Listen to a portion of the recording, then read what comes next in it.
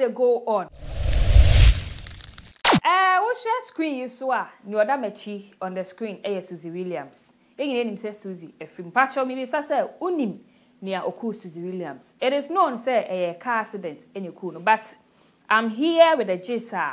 It's mind blowing. A best shock. Yeah, I was exposing an arm Mcbrown say, an arm Mcbrown you kun Suzzy Williams. Okay. Again, Emilia Brobe is trending. That one appear actually my Emilia for full. And yes, I'm Ketua. Tracey Boache so a celebrity, Mr. Bedunti Amwa. Na uko social media na so de ne gram no ye disturb so pechea. And yes, I'm Ketua. So I say yes, I'm K Media. On subscribe ya. Now I subscribe to your channel ye Eddie Amaye. Now I like you comment. Now I share for others to also join. Bidi Eddie Bass. Na in some my echo to see ya Ghana ha. Hey, Mammy and Dini Diamond, Appiah. And 1 week munie wa trend the pan. Blocks beer, Ghana ha, Etro, Efano, and Nigeria for be close. I say, who is Diamond Appiah? Why is every blog, writing about her? What has she done? A people be service a question say, dear Neko Subacho Unima, Nana Brown, and also expose Diamond. What in same year, Diamond again, shall say with Tracey Boache. Her mafia gang, Minoka say, dear, a goo. Until I just say, squad for Froby, a babette mafia gang. In some who draw Diamond Appiah, a kind Diamond Appiah babble thing in an Audrey and Nana Brown boy chima. Emilia Brobe. Nini crow the same. Emilia Brobe patch or kind you know they are to a comment session. I say, Mammy, I Fameko fear, Fameko, Sa, Mamma no boy, Sanimono.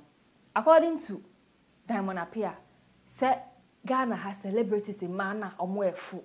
Sebe. Udie, we are wine, and you hear us like a crowd when said, oh, baby, mamma. Free of charge. A baby, a man who come on and not the deda. Diamond, I can't sing with you, but you can see Diamond Appiah. Hey! And I train as soon Jimmy or tell and old training. Here? On the money looking sharper. Emilia, we all know no, send a number for boys in our duo. Yeah.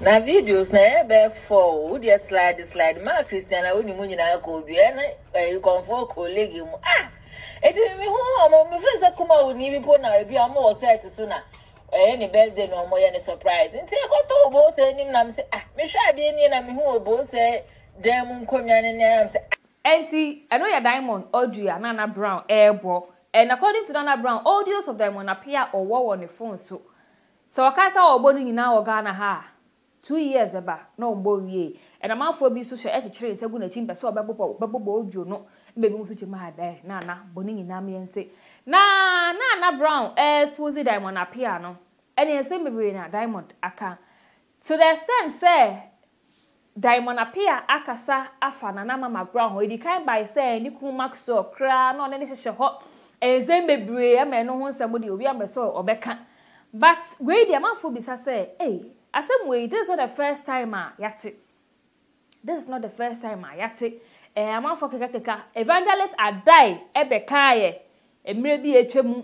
Na say ya wa na buy we bia or see we ready cars or your mamma what toes a one on or say Sabe asamwe jan any bibi fakastro ira wa ira ye ne homa.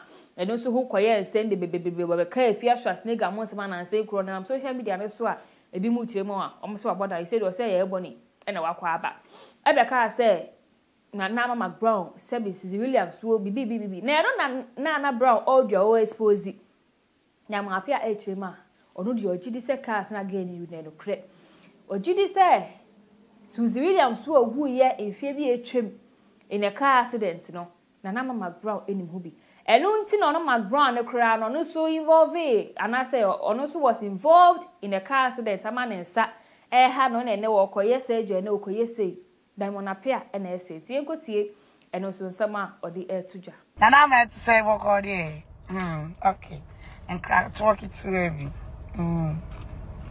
na we crack on tina me frɛ no get ya o exposing na Mcbrown say na Mcbrown you kun Suzzy Williams o guys say last 2 weeks when we go expose as a majan afi that story na Mcbrown birthday and on so started already cards now or Suzzy Nana Mcbrown ekuno Nti aha no chere se pin na accident na manya na pin aba ne nsem na etiti no osisa won se Suzzy su no accident sa nti no ase Ghana for sa de no no nye serious but me they already cards no me ya suspect say na manim Suzzy wo ni hu bibi because o dey coincidence no so konya accident ama o dey on sane mo buna on say o say kan na ne sa hwe ya no akasa o buying 4 parts. Part 1, part 2, part 3, part 4. Them say where is a boss lady new big girl. Oh yeah, you might be mad. Oh yeah, all companies for Ghana. Or what that you see? And see, according to Mcbrown, in summer diamond ekatre no eno. And the diamond trema. Or you sure say esa insa na Mcbrown enim Suzzy Williams ewoni hubi no. Eno na ehante no. Eno na atomente na ma ono so akonya accident amanka ka aketo bi nensa eyate ama akoye surgery a ewo ma na nsa no eye ne ya nti no so nko ni muwo ni hu bia enkasa ento na mafochi ma Ghana 60 akpe yomototo ena da nko bi se a obi se na yomototo no ase kire se na ye kire ma se na msi asa na ase kire ni pacho wu ni ma ase kire akopega friend bi no nkire wa se me nkire yomototo titi. Yes, according to Diamond Appiah, na Mcbrown any baby fa Suzzy Williams wo ne ho. Na yen free science and sem no so na yen to aso with ne wo ho ne na happy birthday. And koma Mr. Bedu Ntiamwa, the husband of Tracey Boache. Baby I will be a ma wa woda pa ya shira wo. Na ma nkwatenti ni ahode se be ya be yokunupa e de ma Tracey chema you know. Wa mana ye di pa foforo wa change no a lot. Ena na woda MNE celebration koso. It was a surprise according to Tracey. Nanko ni confuse so muko didi I want to lunch but it was a surprise, something small.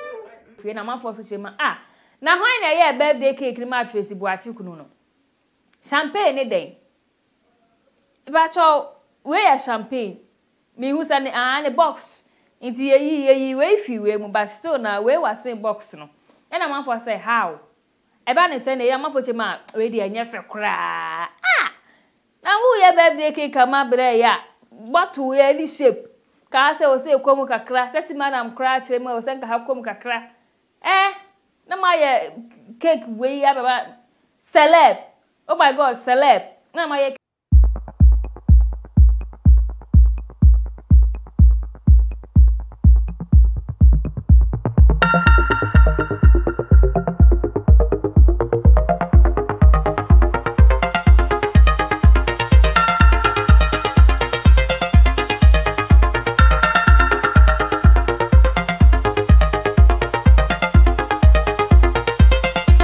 celebrity Mr. Ntiamwa birthday.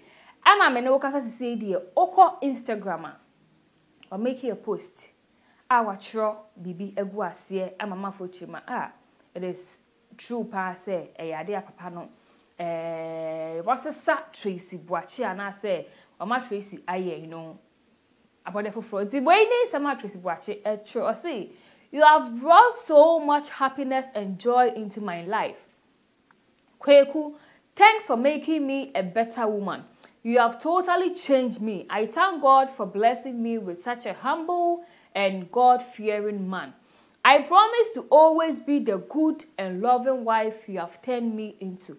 I love you, Frank. God knows I do. Happy birthday, my love. From the kids, Kweku Danso Yahaya, Nana Ekuyenshira, and Luxury Akwesi Ntiamwa. We love you, Daddy Frank Bedu Ntiamwa. Love is in the air. So wear face masks. no matter the matter. Emotional. Just say, Tracey Boachi Chema, may really Tracey ne wish na ma. Me kwa crowd wale. According to Tracey Boachi, Mr. Bedun tia mo asesano. You know, just say, what you say? Ne akoso social media ipa de. Enka ye ne pa. Kai say jetem. But because of the loving husband, why you good to her? Or manat is signed or promising to always be the good and loving wife you have turned me into. It's there is no way I trace the baby back to the old Tracey now. I name them. I know you Tracey watching. I know the trip. You saw your Mrs. in Tiamwa. Into more and I'm of you senka. Diamond and sense my echoes to Tracey baby and saying I bear retaliate the happy because of the loving husband in Tinene. Phobia. I say yes, I'm a media. I subscribe here. Now I subscribe it. Now I like it. I comment it. Now I share. Now I so I click here on the notification button. Shout out to Mills and a 60 malam. Bday at the bus.